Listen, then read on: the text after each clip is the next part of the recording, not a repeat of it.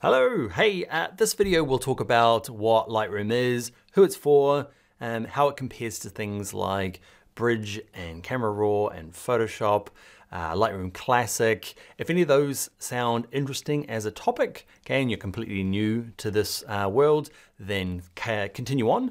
If you are like, I know all that, just get on with the course. That's okay, you can move on with the course. I won't be offended if you skip along. First up, let's talk about what Lightroom is.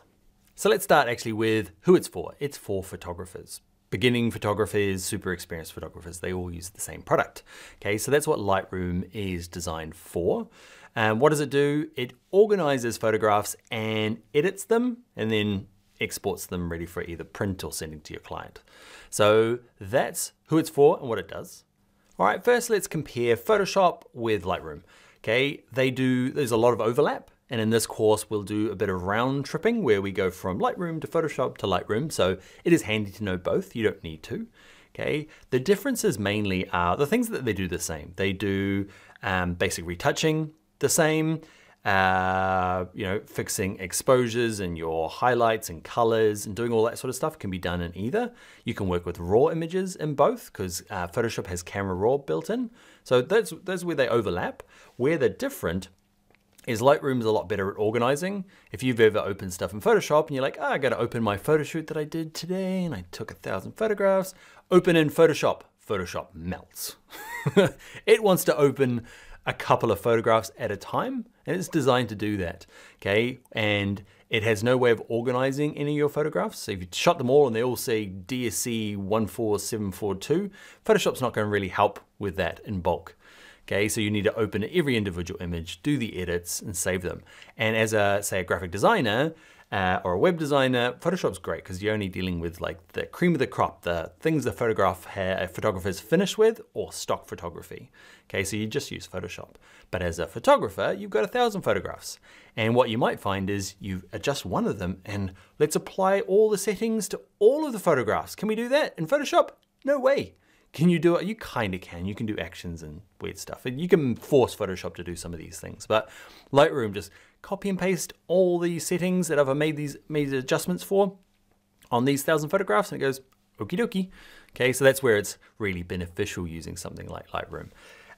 So great for organizing, naming, and applying to bulk edits. Okay, great for retouching. Where Photoshop is better is when you get into things like masking. Okay, you can do some basic masking in Lightroom that allows us, we'll do it in the course, we can mask different areas to do adjustments.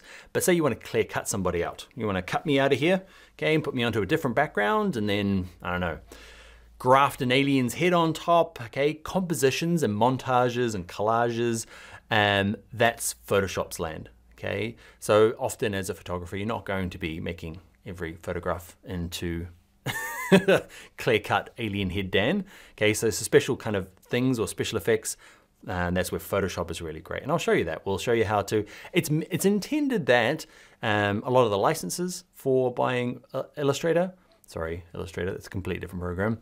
A lot of the licenses that you use to buy Lightroom will actually combine Photoshop as well as a kind of package deal because there are just some things that Photoshop are good for, clear cutting, adding text and all that sort of stuff is Photoshop's throb, and Lightroom is the doing great edits, getting everything looking great, doing it for lots of them, organizing your photographs. So yeah, there's a place for Photoshop and it's not a and or. If you're a graphic designer, you often just use Photoshop. If you're a Lightroom, if you're a photographer, you'll just use Lightroom. But if you're doing a bit of both, like me, I end up going between the two all of the time. Let's talk about the two versions of Lightroom. Why do they have two versions of Lightroom? I do not know, but they do. I do know, right? So there's Lightroom, which we're doing in this course. Okay, they actually call it, I think, Photoshop Lightroom, even though it's, I think they just threw Photoshop on there to give it a bit of like brand recognition. Okay, but we just refer to it as Lightroom.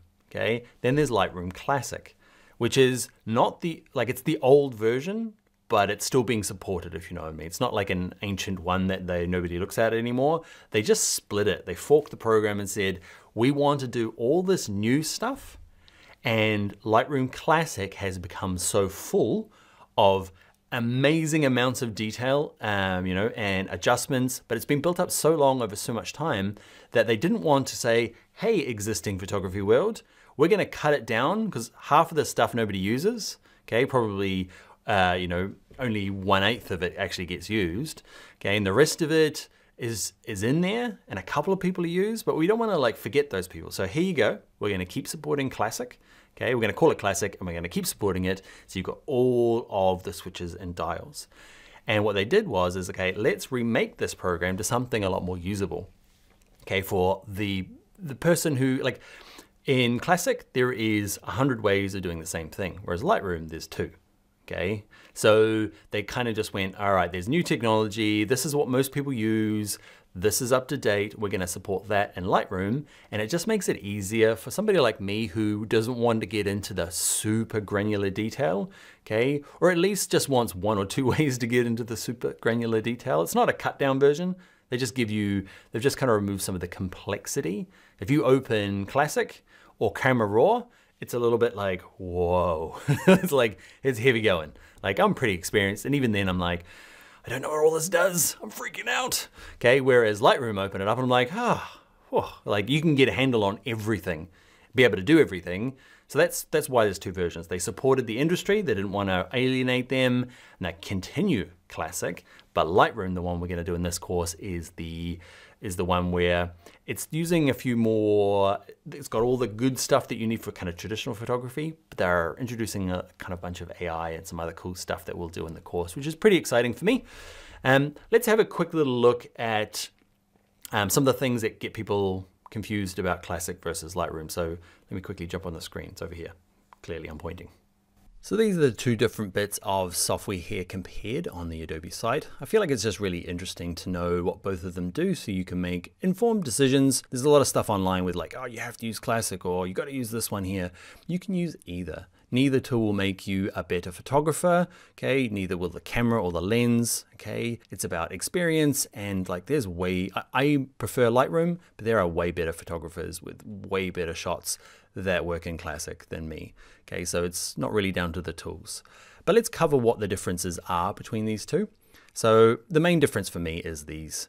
Okay, down at ease of use, most comprehensive and intuitive and streamlined. So you're not missing out on anything in Lightroom. There's just like 1 or 2 ways of doing stuff rather than the 10 or 20 ways of doing stuff in here. Okay, so there's just stuff that people prefer to use and they'll stay with Classic because they have workflows that work better in Classic, or they don't particularly want to use the, you know, the cut down version in Lightroom. And cut down's the wrong word, just they've chosen the best options. You get what I mean. So let's have a look at here. Some of these, like desktop only is the Classic, kind of like a traditional way of photo editing. Okay, you save everything on your hard drive. This one here has the same desktop version. That's what we're going to focus on in this course. But there's also a mobile and web version. You can access and organize your photographs, do editing. These are a little bit more cut down than the desktop version. Okay, there's only so much you can do on your mobile phone and through a website. Okay, but they're updating those all the time. We're going to focus in this course mainly on desktop. We'll jump into mobile and web, okay, towards the end, but we're going to focus on this. So they're pretty comparable.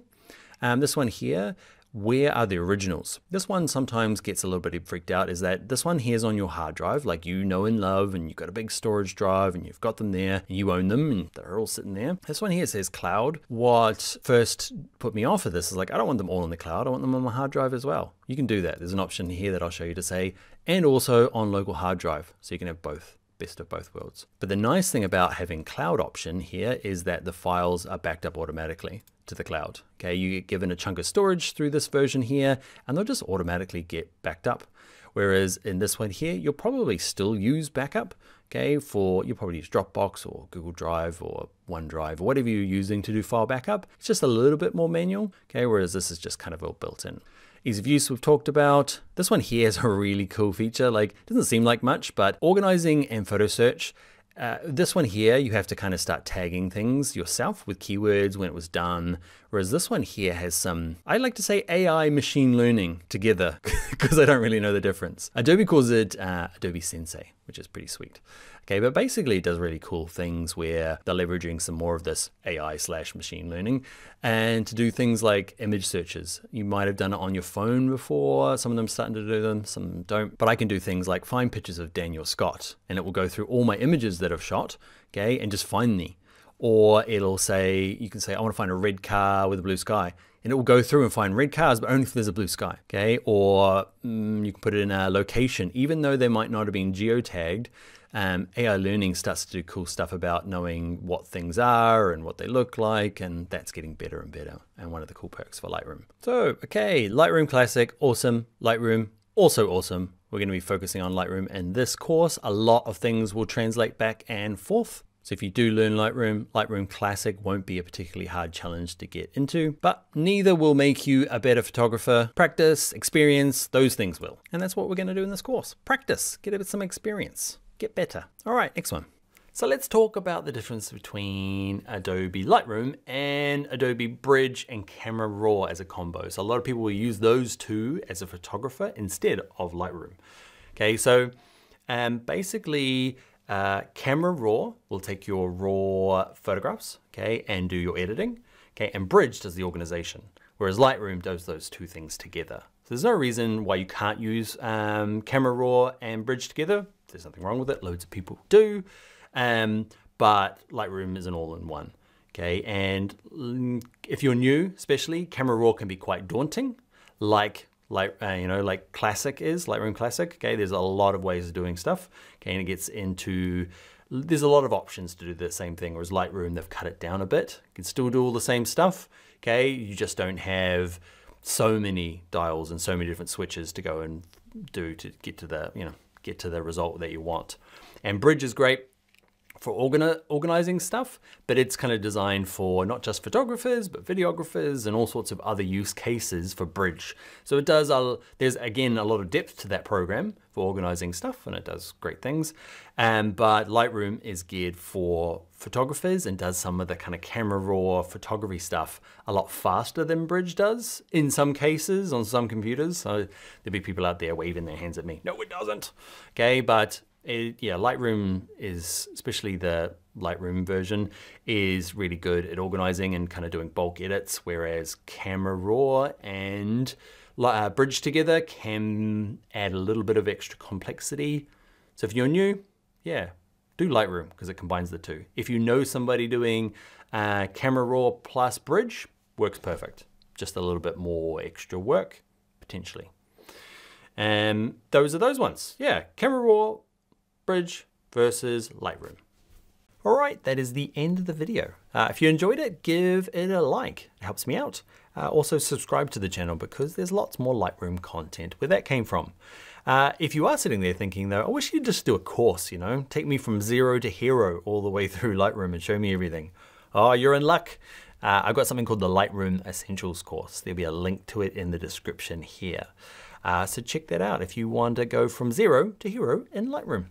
But for now, carry on, like and subscribe.